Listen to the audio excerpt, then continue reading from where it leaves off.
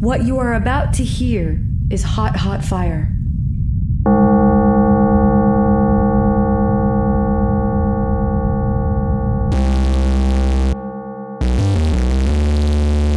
Hello and welcome to the Kakos Industries corporate shareholder announcements. My name is Corandeeth III, and as I am sure you all know by now, I am CEO. How is everyone doing out there? We're calibrating some new tools that let us know how you're feeling. If it's not too much of a bother, would you mind thinking about something soft and cute? Okay, now something sharp and uncomfortable. Now something really tasty in a savory way. Now sex with someone you're really into. Oh, that's a strong result, shareholders. A solid bar on the screen I'm looking at. You've clearly got some practice thinking about that one. Now think about sex with me. That really made a mess of things. Some of you stayed steady at the previous solid bar, naturally, while a few of you quickly tried to change the subject in your own head. You can't hide from your thoughts, shareholders. At any rate, the device is now calibrated. We'll have a good idea what you're thinking and feeling for the rest of today's broadcast. Maybe afterward as well. We'll decide how long we want to know how you're feeling. I'm not sure we actually want to know. We definitely don't care, but who knows? Maybe the results will be interesting. You're receiving this broadcast via the same device that allows us to monitor your feelings. I can't say any more about it right now. It might be outside of your body, or it might not. To tell you specifically might interfere with how the device works. I understand that suspicion is part of what powers this device. The spec sheet says that the audio quality is, and I'm quoting, surprisingly good. Also, I'm told that if I press this button on my desk, it'll give your junk a quick jolt of enjoyment. I'm going to press it now. Did it work, shareholders? Did you get a quick jolt of enjoyment? I am, of course, just kidding. It would probably cross a number of lines for me to press such a button without asking you first. That being said, the button does exist, and it is on my desk. But I did not actually press it. All the same, this device I've got you all hooked up to shows that some of you felt it. Interesting result. It also says on this slip of paper that every one of you did opt into being subjected to this device, but you did so through some end-user license agreement that you did not actually read. That's shady at best, but that is how we operate. Maybe I'll push it later. Oh, some of you just felt it again. I assure you that I did not press the button. This technology is downright distracting, isn't it?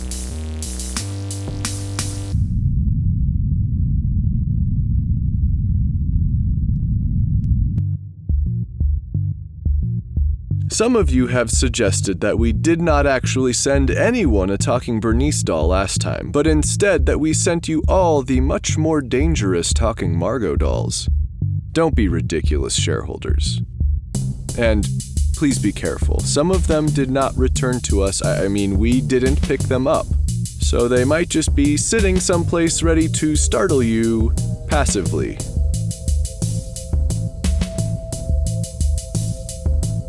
We recently had the Festival of Quiet Evils. Did you enjoy yourselves, shareholders? Did you get in touch with that quiet part inside of you? I know that I did.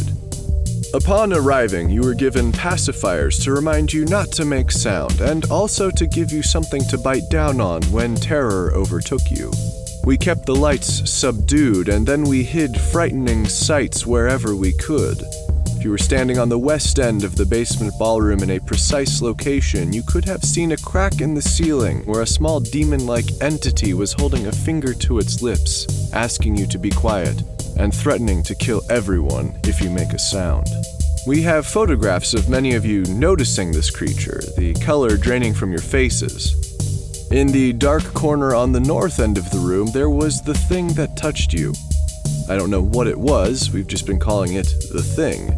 If you strayed too close to the shadows, it was bound to touch you, just like on your arm. Some described it as hairy, others described it as spider-like. In the center of the room, there was an optical illusion that made you think you were falling through the earth all of a sudden. That was pretty frightening, wasn't it? There were enough other scares like this to keep you busy for the 3 hours of the event. During the process, our dominatrices from our bondage purgatory led mega cougars around on leashes, ensuring complete compliance with the rules. The allegations that some of these dominatrices were themselves mega cougars are totally outrageous, though some of them are quite experienced.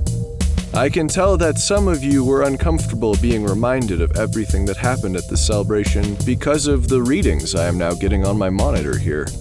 Really, shareholders, this is the finest feedback we have ever gotten.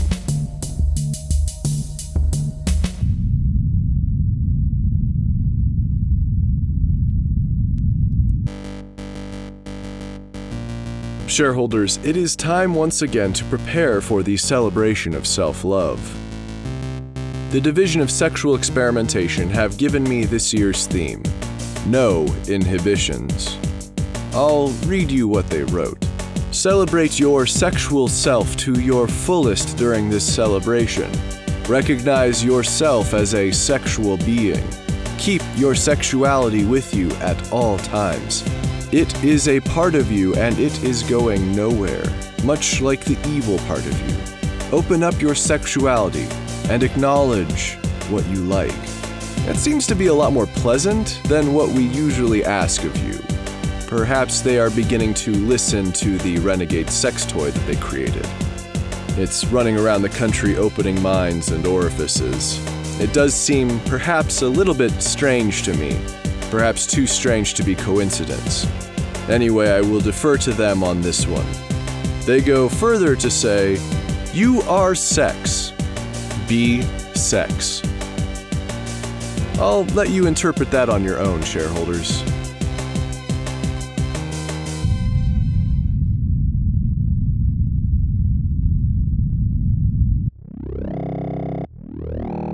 It's been a little while since we've heard from one of our clients, shareholders.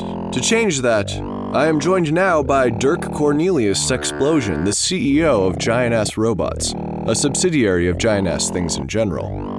I'm going to just throw out everything else I had to talk about. I'm happy to be here, Corin. You all right, Dirk? I'm totally fine, Corin. You have nothing to worry about.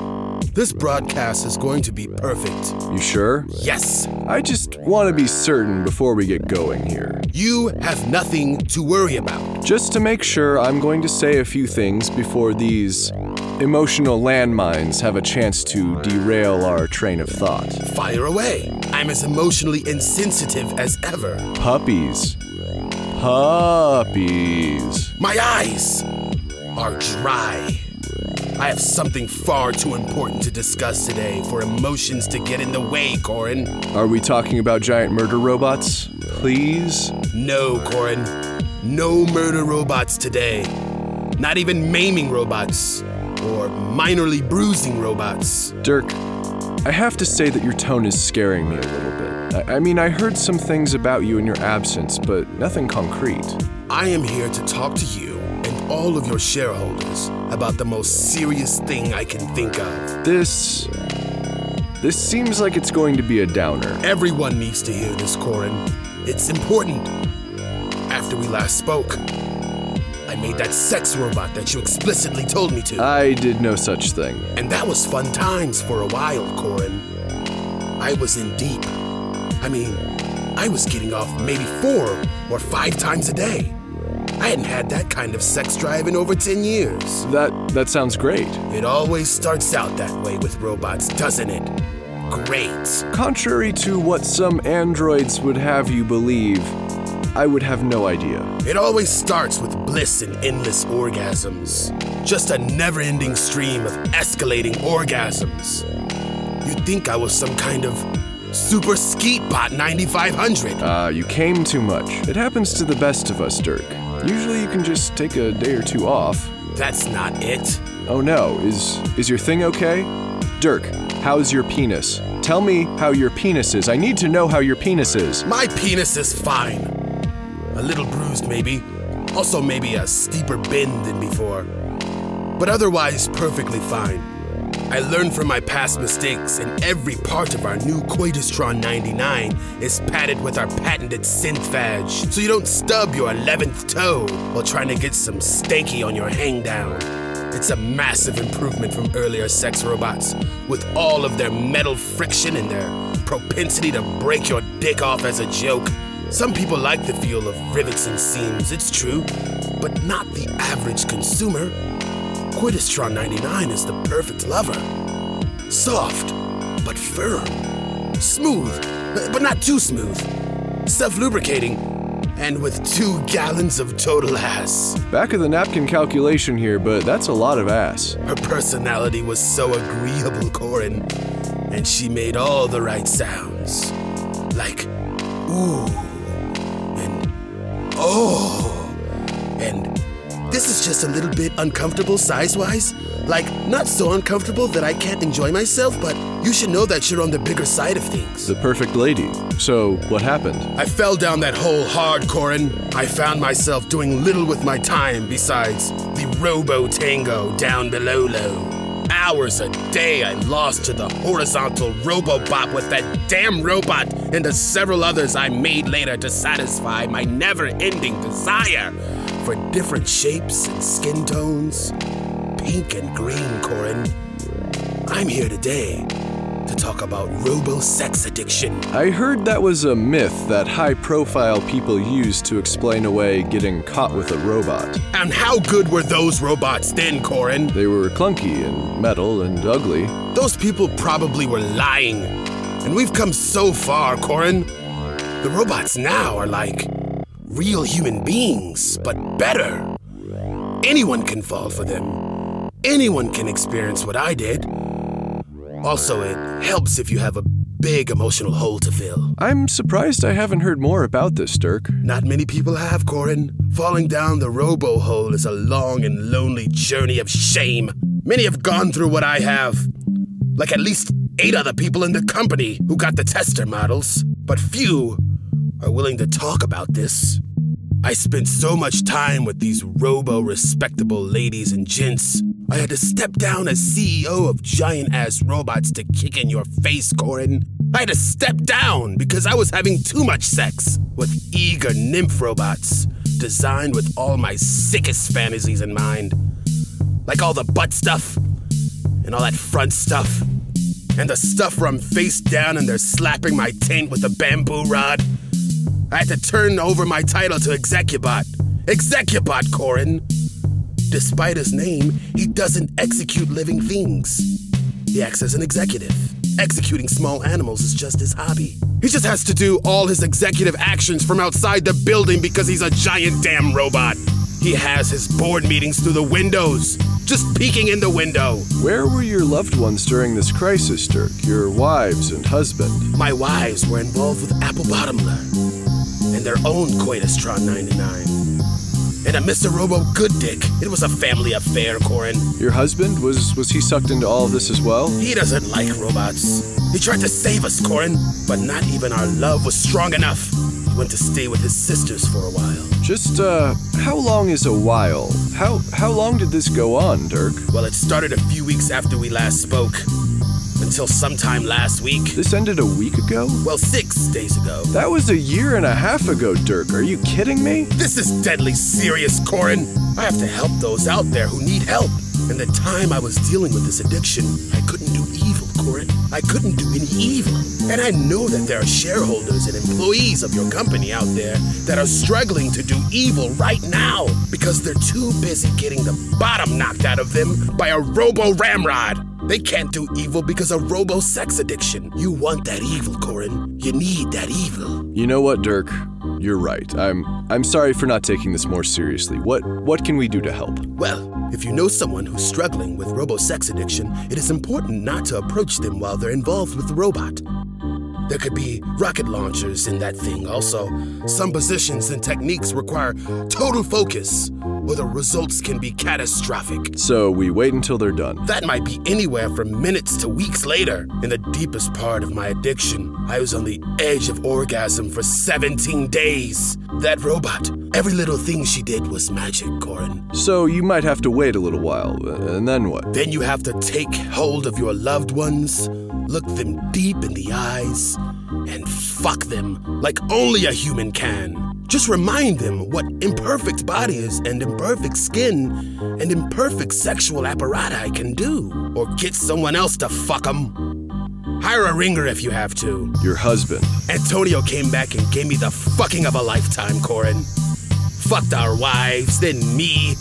Snapped us all out of it long enough to lock me and Esmeralda and Raquel away for a couple of days with only each other for bopping squiddles. Is that an important part of the process? You gotta keep them away from robots until they can get the robo-lovin' out of their system, Corin. It's not going to be easy. They're going to bargain with you. They're going to throw up on everything. But in time, they'll get off the roboning. But what if they don't want to have sex with you after being kept on the edge of orgasm for 17 days? Then you have to wait until they're ready. But you let them know you're there and ready for sex when they need it. That sounds like a waiting game. It can take a while, Corin. But as long as there is one person on this planet who isn't robo-sex addicted, then there's hope. I am proof that healing is possible. I start work again tomorrow. Is that smart, Dirk?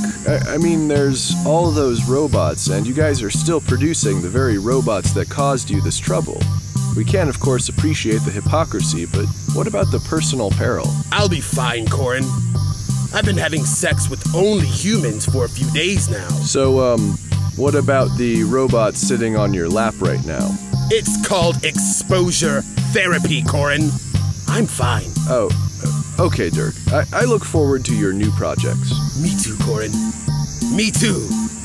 I'm back, Corin. Dirk is back.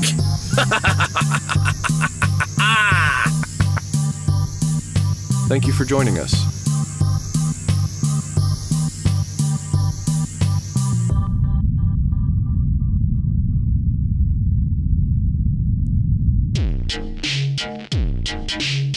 In the interest of time, I will say this. We're taking credit for dry rivers, shallow internet journalism, and the deepest parts of the ocean.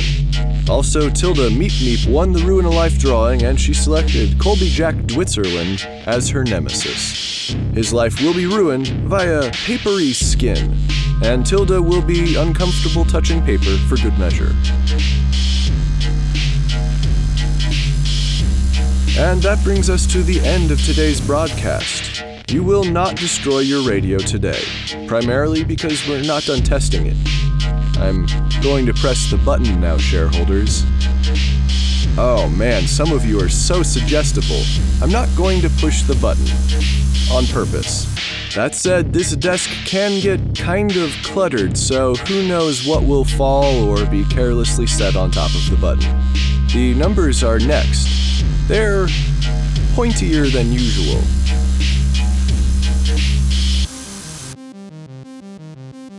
0, 0, 0, 3, 6, 8, 0, 8, 0, 3, 6, 7.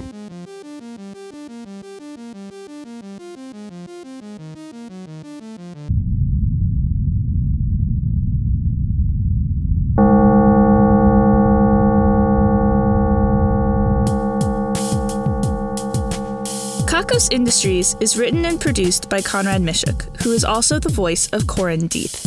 The music is also composed by Conrad Mishuk.